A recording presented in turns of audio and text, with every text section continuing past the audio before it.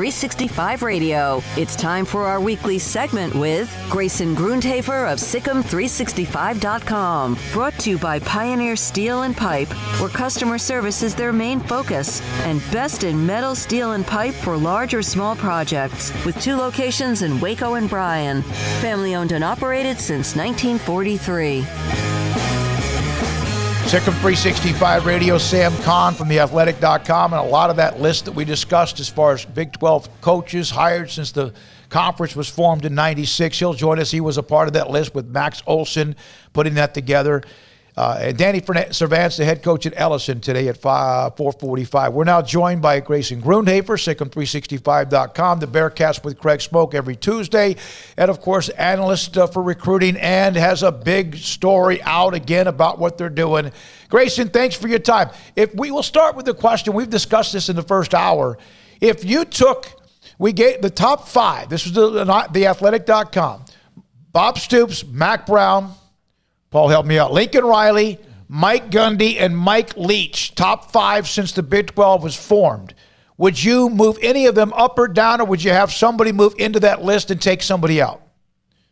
Wow. So I heard Gundy at number 5. Who was number 4? It's Stoops, Mac, Lincoln Riley, Mike Gundy, and Mike Leach. Ooh, you know what? I mean, this might be a little bit of bias on my part. But I do think that, I think you could make a case for both of the coaches, whether it be Art Briles or Matt Rule, to be in that list, to be honest with you. And I know those guys that you mentioned accomplished a lot.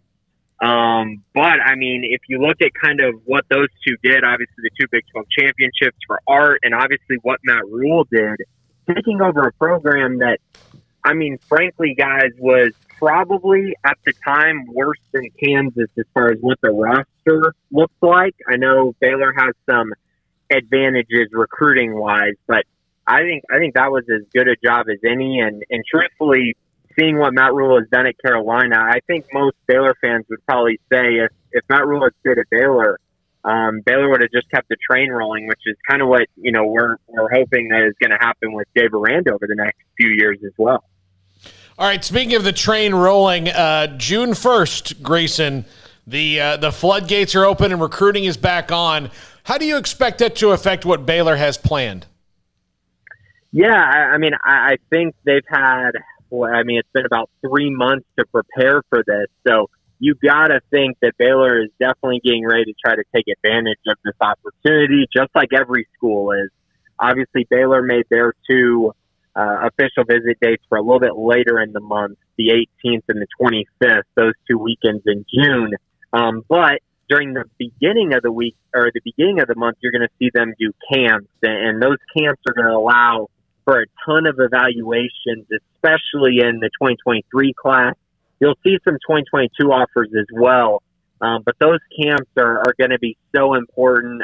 Just knowing the way this staff works and the way the recruiting staff for Baylor works, it's very, very important for them to get guys on campus and be able to get true testing times and true measurements from these players. And you got to think, guys, they've been missing that opportunity for, 15 months now. So it's really a big deal for them to try to get these kids on campus and be able to really see kids in person and get to know what they're all about, as well as getting the athletics and testing and measurements.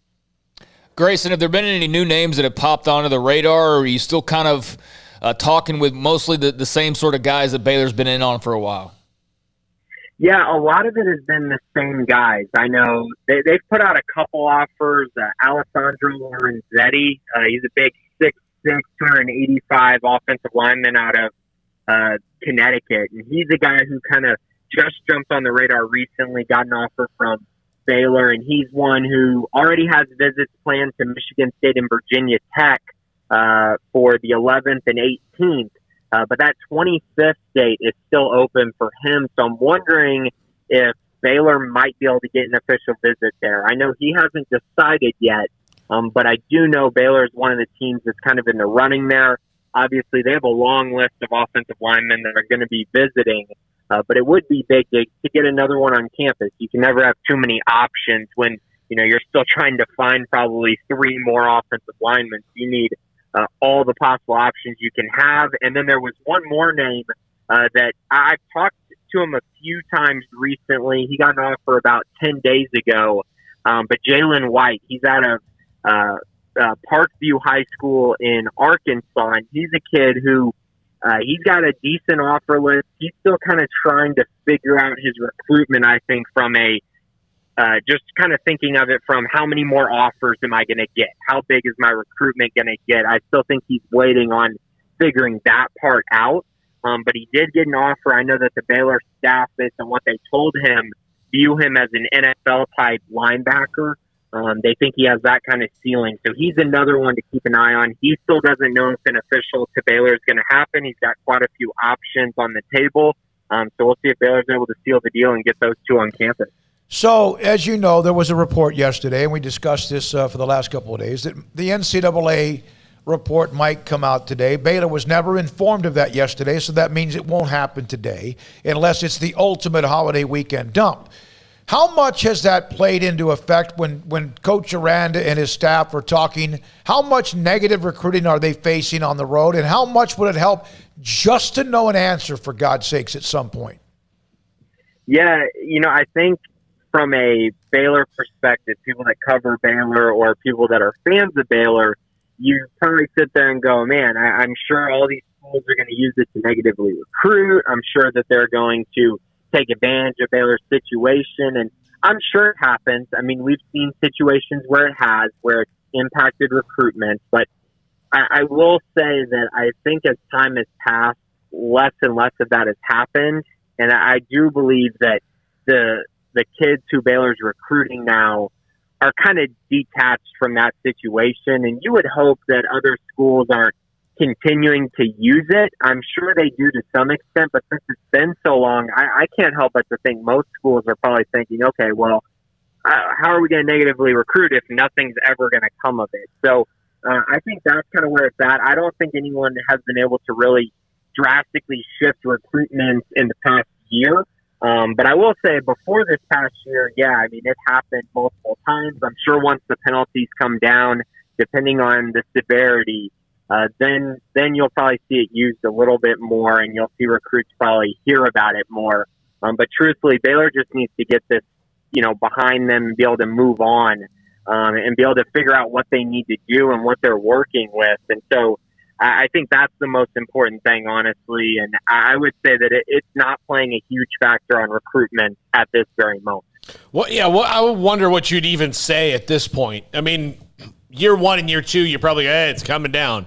It's coming down. You get to year 5, and you're like, well, what could you say if you're a coach? Like you would have no idea.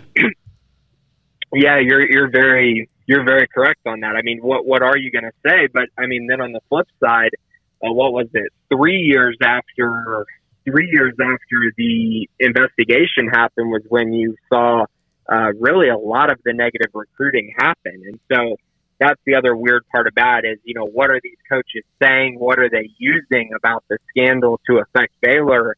And, a lot of these coaches and a lot of these programs have clever ways of doing it. But yeah, you're right. You would think, what are you going to say? Oh, they're going to get penalized in the next, month. Well, it's been 6 years. So it just is one of those things that it just seems like it's been lingering, and Baylor's in, you need an answer. Other schools ends, it's just kind of like, well, we'll just use it till we can't anymore is how I think it's being utilized right now. Grayson, how do you feel about Baylor's postseason chances in baseball? Where are you at? Yeah, guys, I mean, a lot of it is going to come down to what the rest of the country does. Obviously, Baylor really needs a lot of those, all of those one-bid conferences to only get one bid. That's the first thing. You don't need any bubble teams sneaking up and winning their conference championship. But from my perspective, as long as Kansas State and West Virginia don't win the Big 12 tournament, I think the committee is really going to be faced with a decision between Oklahoma and Baylor. And I truthfully think that's fair. I don't see how the number 2 RPI conference in the country should only get 4 teams. That just simply does not make sense to me. That would never happen in the SEC if they were the number 2 RPI conference, and so I don't think it should happen to the Big 12 in this instance either. So now if you're coming down between Oklahoma and Baylor, well, Baylor's got the higher RPI, but Oklahoma beat them in a series very recently and in Waco as well.